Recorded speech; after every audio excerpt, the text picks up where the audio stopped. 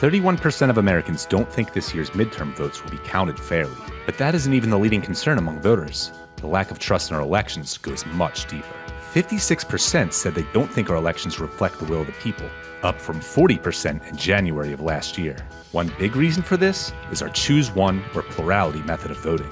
Plurality voting forces us to choose the lesser of two evils instead of our honest favorite.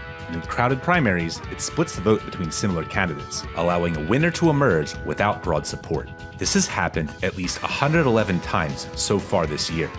One way to fix this is to switch to approval voting like they have in Fargo and St. Louis. With approval voting, you can support all the candidates you like.